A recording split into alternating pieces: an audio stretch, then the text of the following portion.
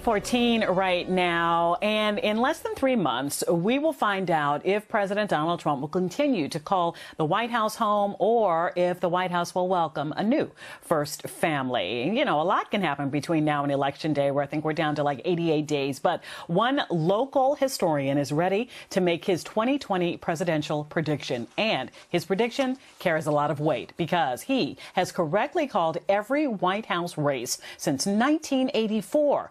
Including President Donald Trump's 2016 victory. We're talking about American University professor Allan Lichtman, who uses a series of keys to pick the winner of the White House. And Professor Lichtman joins us this morning to talk all about it.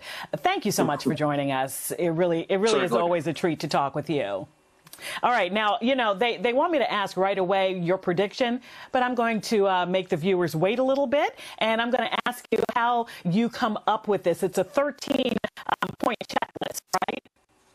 That's correct. I have 13 key factors. And the basic thesis behind the 13 keys is this, that you should forget the polls, forget the pundits, don't look at the day-to-day events of the campaign. Keep your eye on the big picture, and that is American presidential elections are essentially votes up or down on the strength and performance of the party holding the White House. And that's what the keys gauge. They look at big picture things like third parties, midterm election results, long and short-term economy, scandal, social unrest, policy change, foreign policy successes and failures. So you actually were one of only a few to correctly predict that President Trump would take the White House during the last election. That's correct. What I was able to discern based on my 13 keys is this. If there are 6 or more negative keys out against the party holding the White House, then their strength and performance is weak enough that it's going to be a change election. And I determined that 2016 was going to be a change election, that in fact any generic Republican was going to win that election. So I predicted Donald Trump. And by the way, right here in my study, I have this note which says, Professor, congrats, good call, and in big Sharpie letters signed, Donald J. Trump. Okay, which has been the hardest so far for you to predict? 2016 was extremely difficult election to predict. Sometimes I can predict years ahead of time because the keys fall into place. I predicted the hard-to-call 2012 election in 2010, but I didn't get a final bead on 2016 until my Washington Post interview until September. This one is not that hard, but we had the biggest election year change in the history of the country. Okay, let's get into it.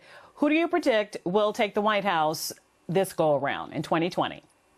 Remember, 6 keys or more and you're out. Donald Trump was cruising to re-election in 2019 with only 4 keys against him. Then he made a fundamental mistake. He didn't understand the keys, although he knew they predicted his win. It's governing, not campaigning, that counts. And rather than dealing with the crisis facing the country, he thought he could talk his way out of it. And the result is 3 more down keys. The short-term economy, because we're in a recession. The long-term economy, because of the wrenching negative effects on growth this year.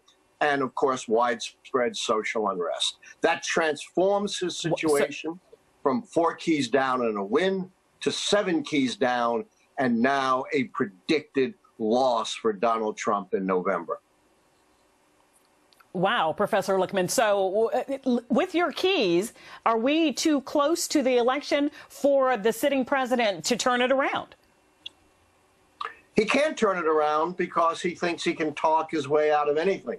He failed his chance to forestall the loss of these keys by actually substantively dealing with problems rather than trying to gaslight the country. The keys, remember, are the big picture. They don't change by what anyone says. But there are 2 things that keep me up at night that are outside the realm of the keys or any prediction system. One is voter suppression. Donald Trump and his enablers are working as hard as possible to keep the Democratic base of minorities and young people from voting. You know, they depend on older white voters, the most shrinking part of the electorate. They can't manufacture more old white men like me, but they can try to suppress the Democratic base. And secondly, of course, is Russian intervention. We know they're going to be back, and we know, again, Donald Trump is going to welcome it and exploit it to the hilt. We just don't know exactly what form it's going to take and how effective it's going to be.